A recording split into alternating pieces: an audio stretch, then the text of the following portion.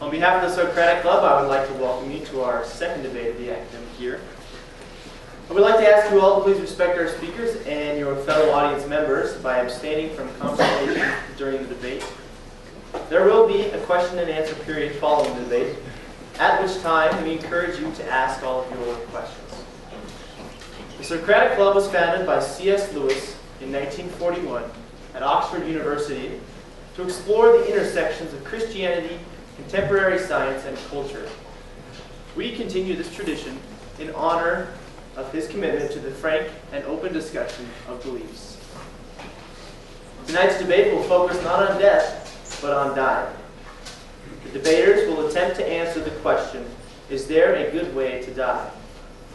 What are the moral implications of euthanasia? And is it our right to choose when and how we die? These questions and our debaters' attempts at answering them are sure to provide a difficult yet intellectually stimulating debate for tonight. Let me say no more than to introduce our first speaker. Our first speaker tonight is Dr. Jerome Wernow. Dr. Wernow is director of the Northwest Center for Bioethics in Portland, where he has served for the last 12 years addressing issues such as euthanasia, assisted suicide, advanced directives, and conscientious objection. In 2008 to 2009, he was an Erasmus Mundus Scholar in Bioethics at the Catholic University of Leuven, Belgium, as part of an international team that studied the place of conscientious objection to euthanasia among healthcare professionals. Dr. Wernow is a licensed pharmacist in Oregon, as well as lead pastor of Grace Point Fellowship in Camas, Washington. Please join me in welcoming Dr. Wernow.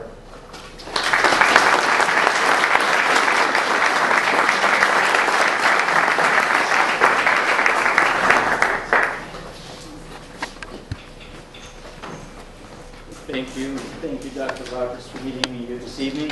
I will need a microphone, I believe. Maybe not, probably. Not that one.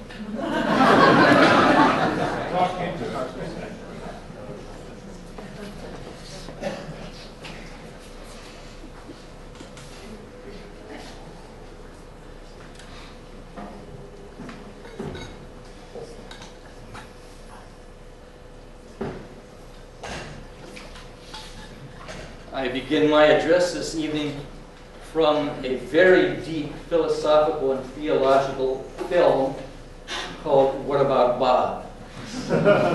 Siggy makes the statement, I'm going to die, you're going to die, and there is nothing that we can do about it. What could be worse? Bill Murray says, Tourette's. I introduce that because I am mildly afflicted with Tourette's, so I hope you will excuse my little twitches here and a few little grimaces and whatever. It's not as bad as Bill Murray poses it to be. Well, at least my affliction may be yours by the end of the evening.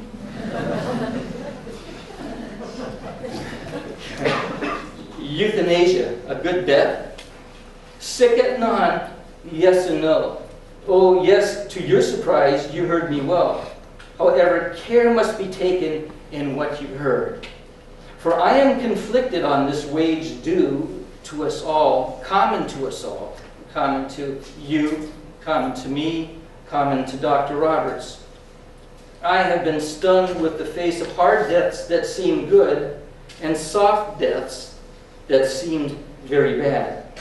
My ultimate point this evening is this. The good of a good death lies not in the hardness or softness of passing, but rather in the presence of eternal life that precludes a second death. Please permit me to repeat myself. The good of a good death lies not in the hardness or softness of passing, but rather in the presence of eternal life that precludes a second death. By second death, I mean the gnawing, burning knowledge of eternal separation from all fulfillment of what a resurrected individual was created to actualize. It is a separation from the reflection of God's image by adamant individual choice. So I invite you into the deepest reflections of my soul, that you may understand what has brought me to my ultimate answer to the question, euthanasia, a good death? And I bring you there from my reflection entitled, Euthanasia, facing a good in search of a story. I have three clarifications that I would like to lay before you as I proceed. First, Professor Ferngren asked me to stand out of my area, which I usually move in, that's politics and social policy. So I will not be addressing euthanasia from that perspective. I won't be doing that. He asked me, and I quote, to defend the pro-life position not from the point of view of politics or social policy, but from the Christian idea of respect for life, unquote. Here I wish to be very clear at the outset. I consider a radical, vitalist sanctity of life approach, that is, one that insists on, to use Heideggerian terms, one that exalts biological substance of physical life with all effort and all cost, idolatrous. I have never, nor do I support that position. When disease is irreversible, irreparable, and death is imminent, the community is called to face the dying one as worthy of agapeic loving care. The second clarification, locating the meaning of the term euthanasia. I recognize the late modern construct of the notion of euthanasia, and I recognize it as the application of medical technology to the termination of human life for the purposes of amelioration of suffering. And I also recognize that this construct has grounding in a strand of traditions throughout antiquity. I call to fore a Judeo-Christian Hippocratic construct as well of the term of euthanasia. It's one that is rooted in a different strand of tradition in antiquity and dominate in Western thought through the early 20th century. Here, euthanasia means a calm and easy death, usually associated with palliative care. Neither construction, in my opinion, necessitates the attribute that death being good. Neither construction, in my opinion, necessitates the attribute of that death being good. So what you're hearing me is nuance the notion from what is purported fundamentalist evangelical position, and also you're hearing me in opposition to the medicalization of euthanasia. I proceed with the third clarification. My approach, if you're unfamiliar with it, is from continental thought. It's a narrative approach. So I'll lay out my method so you understand how I'm going and where I'm going. I will answer the question of the goodness of death by posing three questions, then presenting three pairs of stories that paint word pictures that color good. Each question and each beginning story comes from the book of books par excellence, a quote from Emmanuel Levinas. And the second story will come to humanize the stories from the book of books. The flow of thought faces a good death from stories of the subject facing their death, one, from onlookers who face the others who are dying, two, and finally from stories that face God in the face of the dying one.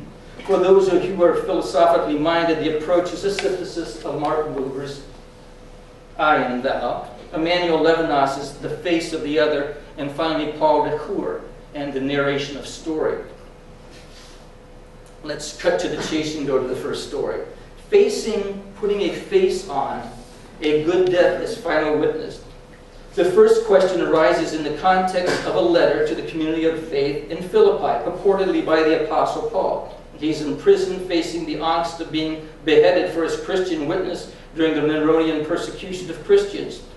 The apostle lauds the surpassing reward that comes after death, that is, the fullness of perfected life of Christ.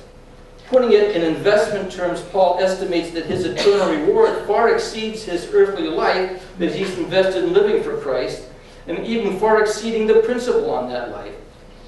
This leaves Paul conflicted, even ideating suicide, as the New Testament professor and scholar John Dennis once opined. The question is this: what shall I choose? And by the way, the first two stories that would be directed for those in the Christian community, and what you get to do if you're not in that community is you get to get inside my head for a while, because it might be a very strange place to walk around. Okay. And so it lets you get inside maybe once if you haven't heard it. So you get to get inside my head and take a look at how some Christians view it. The final story, I would say, is broad and universal. So in this first story, I'm looking at what Paul said. He said, what shall I choose? To Paul, a death is really good event due to the eternal fulfillment in the afterlife. So why not choose just to end it now? His answer is that good is in a good death is being there for the other. The other being perhaps the church community or those without outside contours of that community. That they may progress in the same spiritually transformed influence that empowered him to make that decision. To make the decision not in a selfish manner, but in a manner outside himself for the service of community until his life is poured out and emptied. He eventually experienced that when the Roman authorities severed his head and his lifeblood bled out.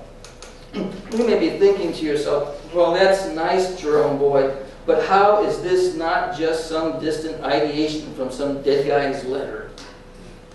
Well, I bring a second story to that one. His name was Errol, a beloved pastor of a church that he helped found that grew 40-fold in 16 years. He was soft-spoken, good-looking, great condition, except he was losing his ability to hold his pen, then to turn his ignition key, and then, until the ALS, that's the amyotrophic lateral sclerosis, Lou Gehrig's disease, that was diagnosed, moved up his arm, down his other arm, down his leg, until he was immobilized in his motorized chair. And then moved to the place where he had a difficult time in swallowing any kind of food, between thick and liquid, and then moving to air hunger, as he was having a difficult time breathing, suffocating on his own saliva. 8 months prior to his death, Errol quietly filmed a funeral clip before Borden's tomb, the supposed burial place from whence Christ was raised. A filming that was to be used as his final testimony at his memorial service.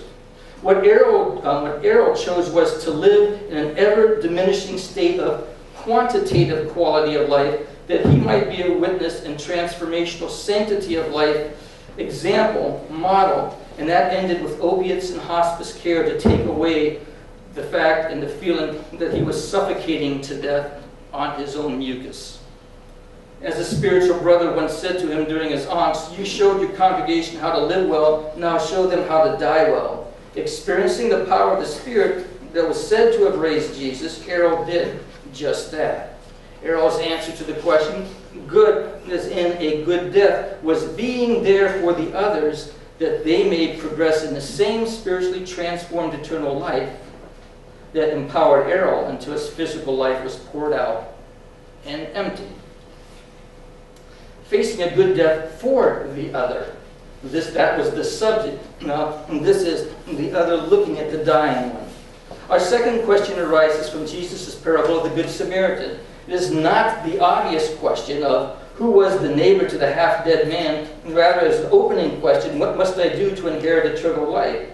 Facing the dying other entails the story of sin's victim beaten, nearly dead, naked, by some robbers as he passed by the supposedly religious group, and aided by a race considered unclean by proper religious society.